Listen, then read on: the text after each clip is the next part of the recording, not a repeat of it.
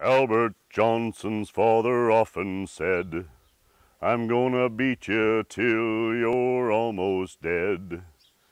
He grew up poor, he grew up cruel, but he pushed through war like he ran on diesel fuel.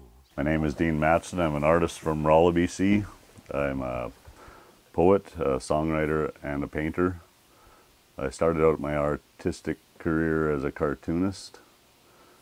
I drew hundreds of cartoons, and then I got into art school where I took a color theory class and got interested in color.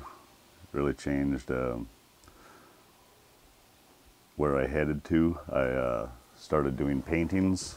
I consider myself a stylist.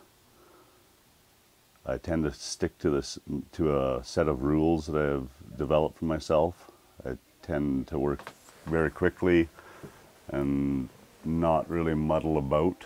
I have my ideas pre-planned. If not in my head, I will do a drawing, and my images stick to that same process.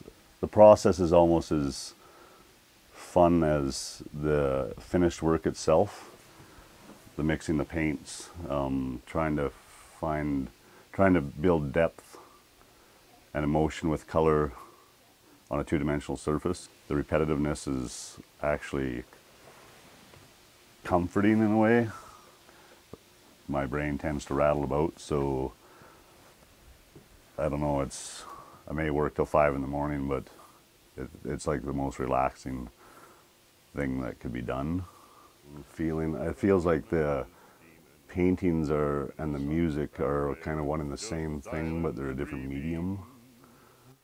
Well, Albert Johnson, he fought the war, and then came home to fight some more. Albert Johnson had fire in his core, and he died burned out at 44. Well, he died burned out at 44.